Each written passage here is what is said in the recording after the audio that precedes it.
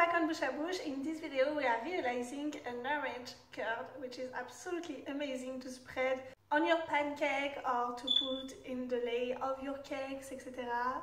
It's super good. Yummy! To realize an orange curd you will need 3 medium orange or 250 milliliters of orange juice. Try to have it with no sugar. You don't have the proper orange.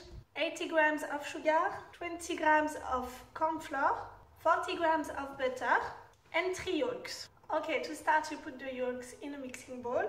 You add in there the sugar and you beat until it forms a creamy mix.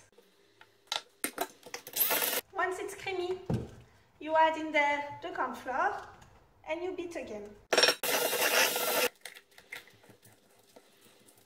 You will add the orange juice in the creamy mix drop by drop.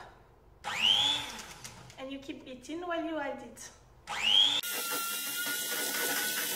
It's not orange enough for me, so I'm cheating and I add orange food flavoring. Once you're done with that, you will just put it in a pan at medium heat. You will keep stirring until it becomes a cream.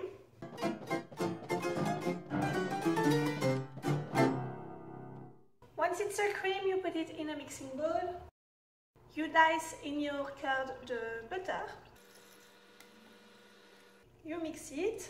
Once the butter is totally melt, you make sure that the whole cream is in the middle of your mixing bowl. You will cover it with a cling film and it has to be in contact with the curd because while you will leave it chill, you don't want any crust on top of it. And you will leave it in the fridge. So after about 2 hours in the fridge, you are almost done. You will just need, before you serve it, to beat your cream to incorporate some air in there. And this is it. You just have to serve it or to hide it on top of your pancake. You will love it. It tastes amazing. I just tried. I hope you will enjoy this recipe and I'll see you later for a new one on Bouche à Bouche. Bye bye!